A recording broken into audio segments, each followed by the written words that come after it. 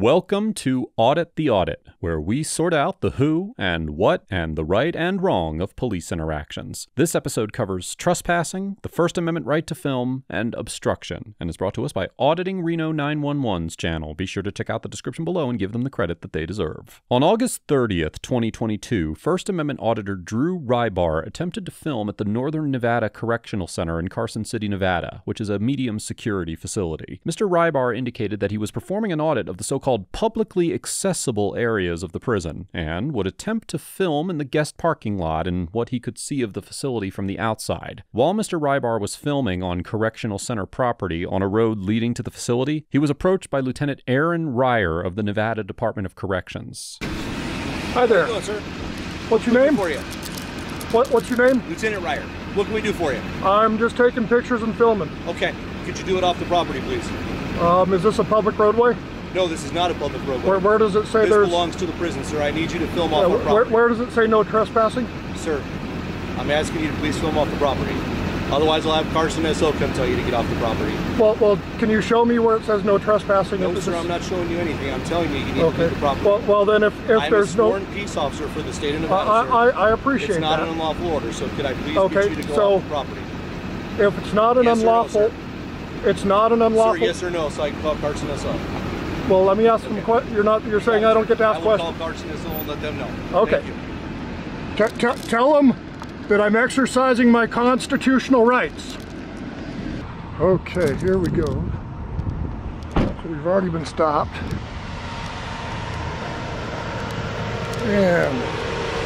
And we're gonna go look for a no trespassing sign. We're gonna wait to go across the street here. Okay. No trespassing signs anywhere that I can visibly see here.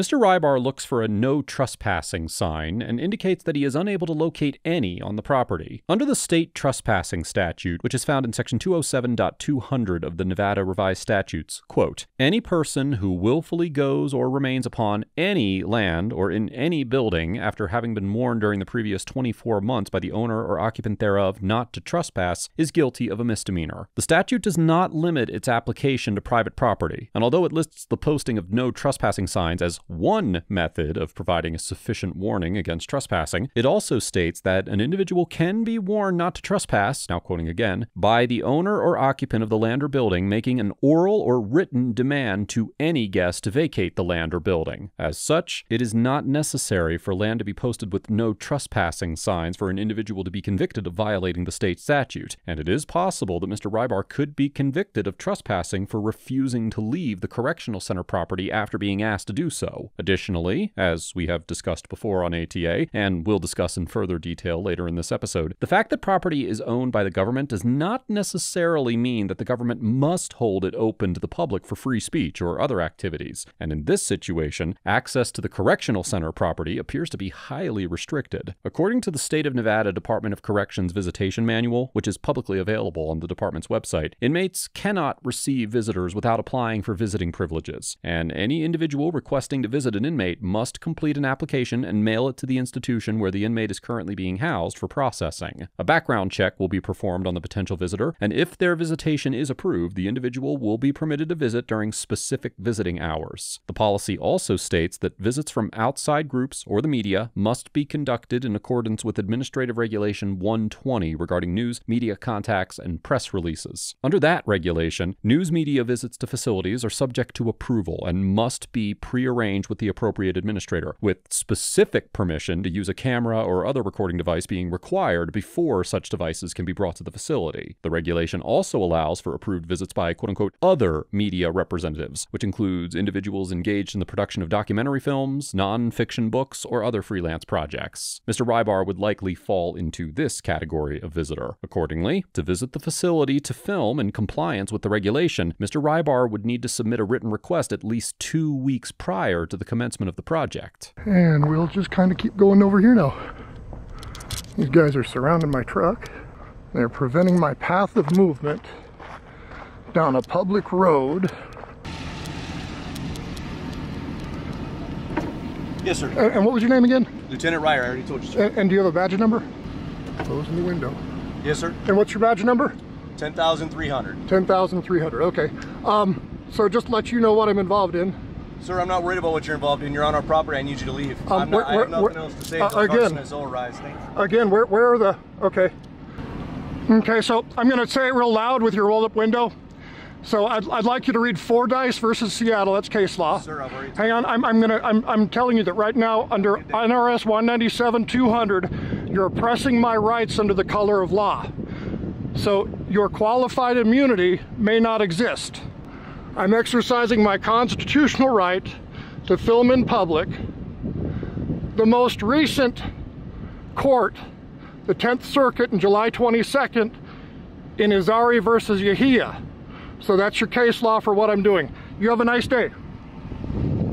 Mr. Rybar cites case law regarding the First Amendment right to film to support the legality of his actions. The first case, Fordyce versus Seattle, is a 1995 decision by the Ninth Circuit Court of Appeals, which has jurisdiction over Nevada, where the court recognized the quote-unquote First Amendment right to film matters of public interest. Mr. Rybar also cited the 2022 case of Irizarry versus Yahia, where the 10th Circuit Court of Appeals concluded that, now quoting, based on First Amendment principles and relevant precedents, we conclude there is a First Amendment right to film the police performing their duties in public. Now, although 10th Circuit precedent is not legally binding on Nevada, the 9th Circuit recognized a similar right in the 2018 case of Askins versus U.S. Department of Homeland Security, where the Court of Appeals determined that the right to film matters of public interest includes, now quoting, the right to record law enforcement officers engaged in the exercise of their official duties in public places. However, this does not mean that citizens have an unrestricted right to film on government-owned property, since, as the court went on to explain, quote, whether a place is quote-unquote public depends on the nature of the location. In a place that is considered a quote-unquote traditional public forum, such as a street, sidewalk, or park, the government's ability to regulate speech is highly limited, with content-based restrictions only being allowable if they are, now quoting, the least restrictive means available to further a compelling government interest, and reasonable, content-neutral time, place, or manner restrictions being permitted in public fora as long as they are, now quoting again, narrowly tailored to serve a significant governmental interest, leave open ample alternative channels for communication of the information, and do not delegate overly broad licensing discretion to a government official. Now, on the other hand, quote, restrictions on speech in a non-public forum must only be reasonable in light of the purpose served by the forum and viewpoint neutral. As the Court of Appeals noted in the 2003 case of ACLU of Nevada versus City of Las Vegas, the Ninth Circuit considers 3 factors when determining whether a location is a public forum. Quote, the actual use and purposes of the property, particularly status as a public thoroughfare and availability of free public access to the area's physical characteristics, including its location and the existence of clear boundaries delimiting the area, and traditional or historic use of both the property in question and other similar properties. Now here, although Mr. Rybar was filming on a road, it is not a right-of-way that was regularly used by the public, but only by individuals with business at the prison. Although there were no physical boundaries limiting access to the area, the applicable regulations required any visitors to receive facility approval, and when coming onto the property, Mr. Rybar passed a large sign indicating that he was entering correctional center grounds. These factors support the road being a non-public forum, as does relevant Supreme Court case law. In the 1966 case of Adderley versus Florida, the Supreme Court held that a jail was not open to the public, and that protesters who refused to leave facility grounds could be convicted under the state trespassing statute, even though they were engaged in First Amendment activity. In reaching this conclusion, the court noted that, quote, the demonstrators entered the jail grounds through a driveway used only for jail purposes and without warning to or permission from the sheriff, and that, now quoting again, the state, no less than a private owner of property, has power to preserve the property under its control for the use to which it is lawfully dedicated. Likewise, in the 1974 case of Pell versus Procunier, the Supreme Court determined that, quote, the First Amendment does not guarantee the press a constitutional right of special access to information not available to the public generally, and that, now quoting again, newsmen have no constitutional right of access to prisons or their inmates beyond that afforded the general public. So given this precedent, it seems likely that a court would conclude that the restrictions on filming in place at the correctional center did not violate the First Amendment, and that Mr. Rybar could be arrested for trespassing for refusing to leave after he was asked to do so.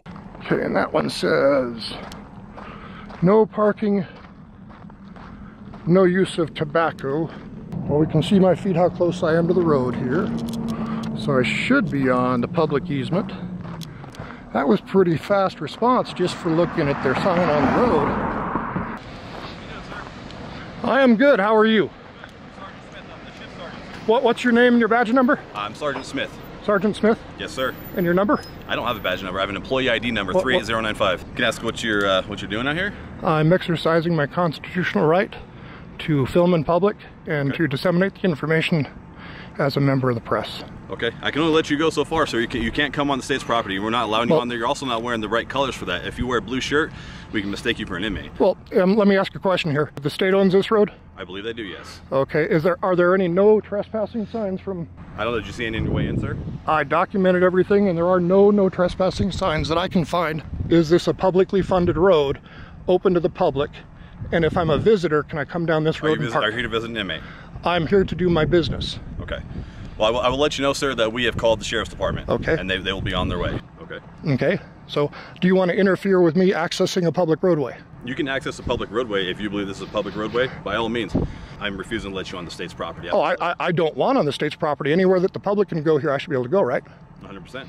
But other than that, I'd like to continue down the public roadway to any public parking to where visitors may park and see what they go through to come and see their friends and family that may be incarcerated inside. Is that illegal? You're standing in my way, impeding my path. There's many ways you can walk. Well, I'm trying to purposely stay close to the roadway.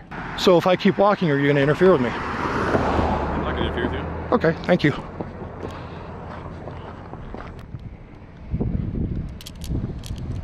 There's the warden's car.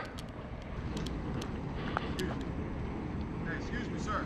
Yes, sir. How may I help you? I'm just taking pictures. No, sir. You cannot do this. I'm the warden of this complex. Oh, good. What's your name, sir? Hang on. Let me get closer so I can hear you, sir. Let me get closer so I can hear you. Can I get closer so I can hear you? Can I get closer so I can hear you? No, sir. Oh, I can't get closer so I can hear you.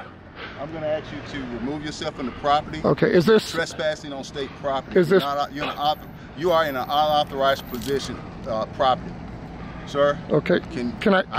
I need you to remove yourself from the premises, sir. And Sir, what's your name, sir? Sir, I need you to remove yourself Sir, from the premises. what's your name, sir? Have we called the loan lock boy? Yeah, he's right here. And sir, This gentleman is trespassing on the property. sir, can you identify yourself? I'm the warden of the complex. And what's your name? So I'm asking him to be removed as a trespasser. Sir, what is your name?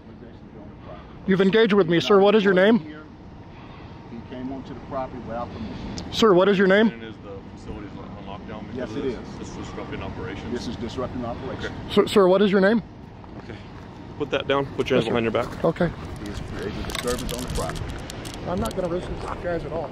The warden claims that Mr. Rybar is trespassing on the property without authorization, and that the facility is on lockdown because of his presence, which is disrupting operations. In response, Carson City Sheriff Deputy Jason Bueno places Mr. Rybar in handcuffs.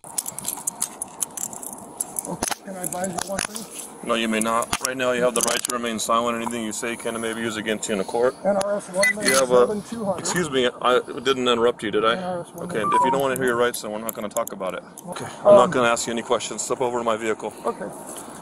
So I'm detained. Okay. Thank you, sir. You're in custody at this point. And what am I being arrested for? You're being arrested for trespassing. Okay, so where was the no trespassing signs? I'll explain everything to you, but right now you're not under Miranda, so I'm not going to ask you any questions. I'm just asking you questions. Well, you don't have a right to ask me questions at this point. You have a right to get in the car. I'm good. Sir, what's the best way to do this? Hop on in there.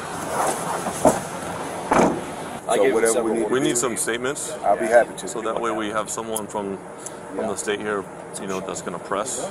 Yeah, no problem. And then we're going to have to probably tow his truck too. Yeah, I'm sure he's probably one of those advocacy groups. I'm sure he is, and I don't really care about his agenda. I just care about that obviously he's disrupting the flow of business here. So if anybody had contact with him that gave him that trespass verbally, and he refused, I'll need that kind of in your guys' statements. We're going to do statements to the effect of the trespassing. This is it's a prison, it's a controlled area. All visitors are required to check in. He didn't do any of that. He refused to leave. They're on lockdown. Do you want to do obstructing? I mean, they're cops. Yeah. Did anybody ask him ID at all on the property? Not to my knowledge, because Okay. I just asked him what was his name. He refused to acknowledge me. And, Okay. To give me why was he, what was his name, and purpose of here. Okay. So we can do failure to identify too. Yeah. And then did you guys ask him for his name at all?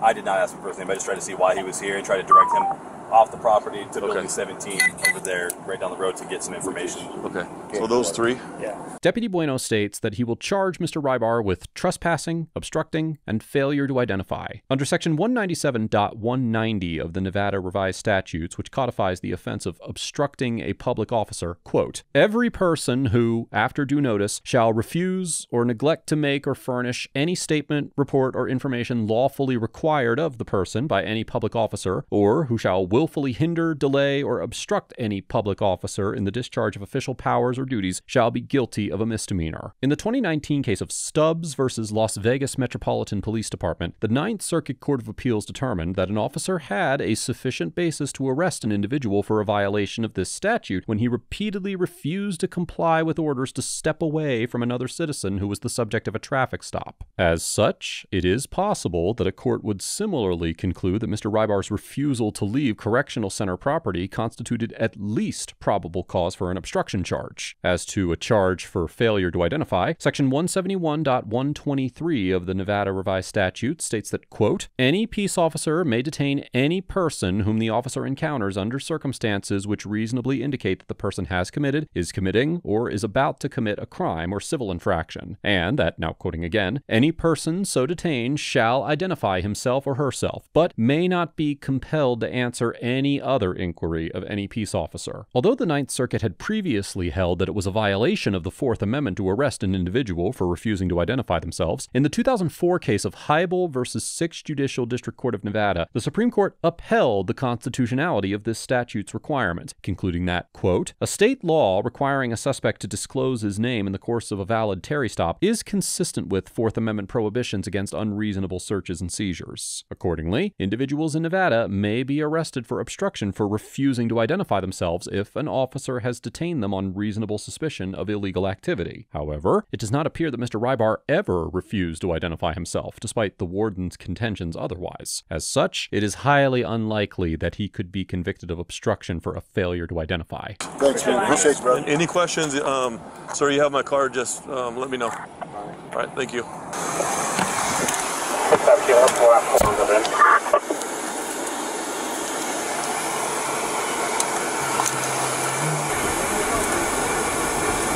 Okay, so you do have the right to remain silent. Anything you say can and may be used against you in a court of law. You have a right to talk to an attorney and have an attorney present with you if you wish. You can choose at any time not to make any statements or answer any questions. Do you understand those rights? I'm bringing one in just so you know. All right, sir, step on out, please. Face the car right here. Left, right. Make a left. Have a seat in that blue chair. Feel a little sweaty back there. A little bit. Did the air run in? No. wasn't? I think you're trying to hotbox me. I had the air back there going. Well, you rolled up the window that left a breeze. What's that? Yeah, you rolled up the window that left a breeze. So like I said, Yeah, I think you were just trying to hotbox me. So. You really do need to go read the 10th Circuit Court July 22nd I'm opinion. not going into any court today. I'm looking at Izari for versus you. misdemeanor Yeah. charges. No, I understand. But you arrested me for filming in public. No, I did not. Trespassing and obstructing. How did I obstruct? Hey, I'm not going to get into it. I'm sure that you have a big plan and idea of I the don't. narrative in your mind. I don't You can really. let that play out. You refuse to identify yourself. You're required to give your name. I refused to identify myself. That's nobody ever asked me to identify. Okay, well, when I asked the warden listen, to identify, I'm going to just tell you something.